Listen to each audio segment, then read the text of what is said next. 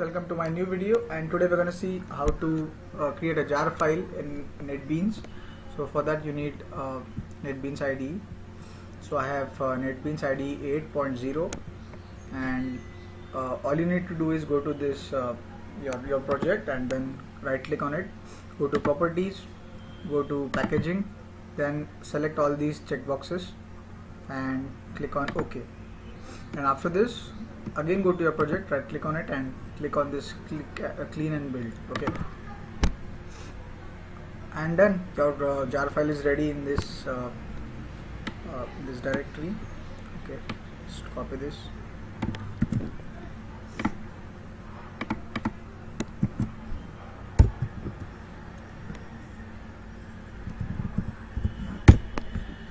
Okay, so it has been created. Okay, let us go there. So it is in this directory.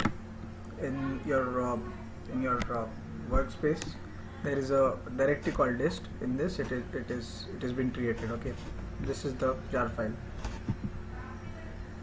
Okay, so thanks for watching, guys, and if you like this video, please click on like button, do comment, share and subscribe.